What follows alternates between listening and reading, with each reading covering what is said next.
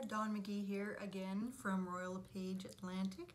I'm just going to go over a Nova Scotia real estate review, a comparison between 2019 and what happened here in 2020.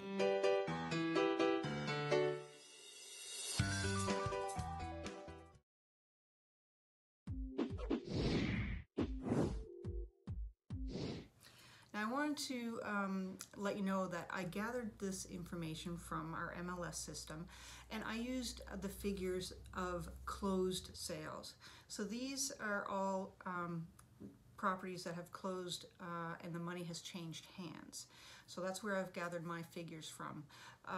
Other calculations, other reports you may see are based on firm deals, meaning all the conditions are met, but yet the closing date hasn't actually happened. Now I use closed sales because some areas of Nova Scotia brokerages, they don't post what the property sells for until it closes. So when they post that a deal is firm, it enters a zero price for the home sale. So anyways, that kind of skews the overall averages when you're trying to calculate the average home sale price. So that's why I use the closed deal figures.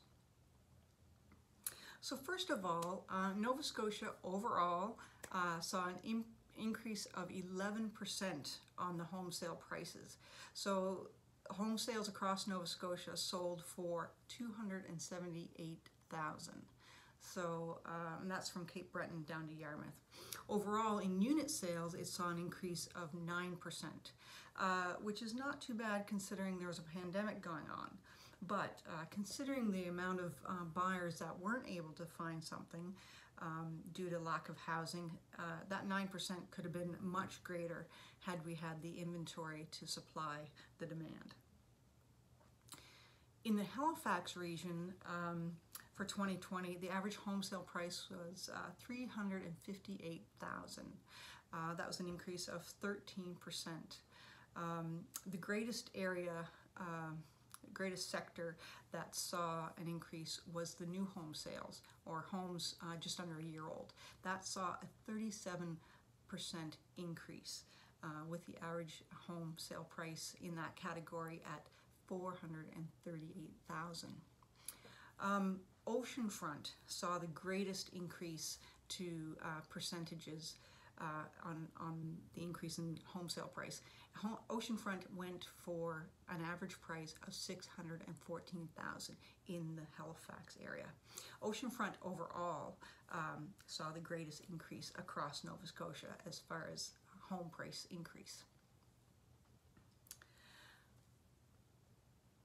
In the Annapolis Valley, the average home sale price was $212,000.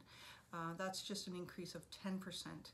Now, the Annapolis Valley incorporates a large area from the edge of Mount Uniacke down to Yarmouth. So you get a wide range of home prices in that section. So that tends to affect the overall average because, of course, in Wolfville, Kentville area, you're going to have a lot higher prices than you are down towards Annapolis Royal.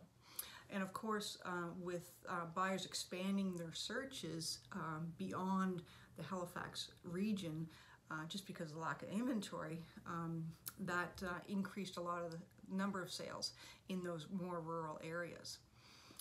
And of course, lakefront and oceanfront saw a 21% price increase in the home sales. Recreational properties really having a banner year this year. Now, so Shore, the average home sale price was $238,000. That's an increase of about 11%. The greatest number of increases in price was happening on the South Shore. Now overall, the South Shore typically has less inventory just because it's more of a seasonal area, not as much year-round employment or year-round residents. So when people did the immigration out to the more rural areas, it really had an impact on driving those average numbers up for unit sales and overall price increases.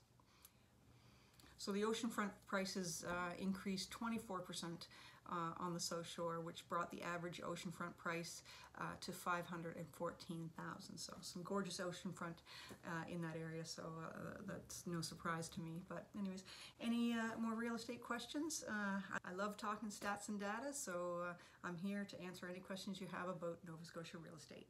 Take care.